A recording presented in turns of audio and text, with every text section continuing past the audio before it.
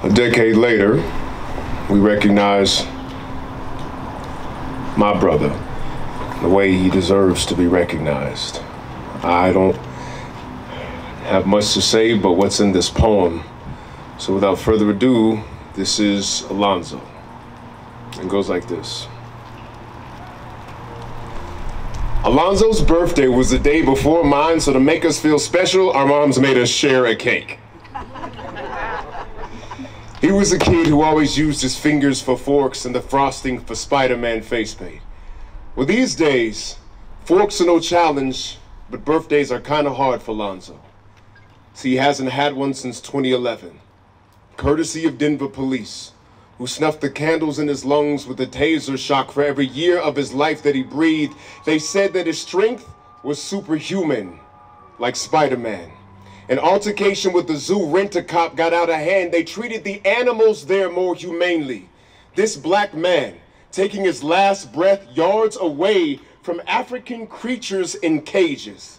And I know that there's a metaphor in there somewhere, but all I remember was his name on the news. Wondering why some disturbance in the force hadn't warned me. Wondering if the sound waves played tricks on the air. Wondering if he indeed just walked through heaven's gates. Why I wasn't the one greeting him there. See, 8 years before, Denver police handcuffed me to a chair and beat me like I stole the tax dollars I already paid them, my parents' investments in me, in their crosshairs. Every gas mile, every meal, every storybook lesson rests in the hands of Uncle Sam's new slave patrol weapons. But when the beast spit you out alive, bathed in the sweat from the moment you thought were the last before you died, who teaches you how to deal with regretting survival? When the shame at its second chance got you nearly suicidal, Alonzo, it should have been you writing this poem. Instead, I speak the ballad of another dead soldier. In this war we never asked for, old as history's pages, you and I, African creatures born into uniform, doing life in invisible cages. This is the ballad of another dead soldier. When the bullets kept going like our families had to, and ricocheting off the tombstones like keepers' taste buds in a graveyard that sings in my mouth, like I can somehow speak their alternate futures into this one, like somewhere magically right now, Trayvon Martin is a model. All 6'3" of his now chiseled frame standing tall like the pride of his mama. Beard game on 100 like his daddy, clean.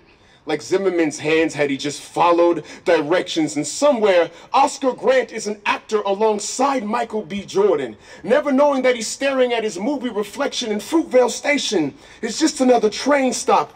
And somewhere right now, George Floyd's lungs never paused for a moment of silence.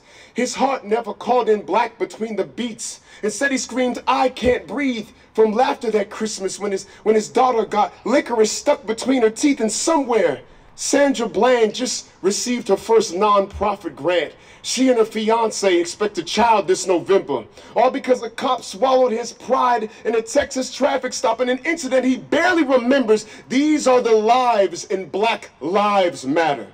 The haters never hear past the black. Just get triggered from being awakened from their raceless slumbers. Content with real destinies reduced to faceless numbers. And somewhere, Alonzo Ashley made it out of that zoo. And somewhere tragically, I made it onto the news. And this poem was never written. And you're not in these seats, just a candlelight vigil held in my tomb. But for reasons I cannot name, I survived.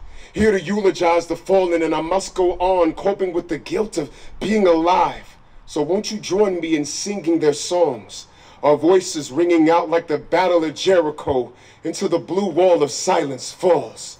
Into the blue wall of silence falls. Into the blue wall of silence falls. Rest in heaven, big homie. We love you.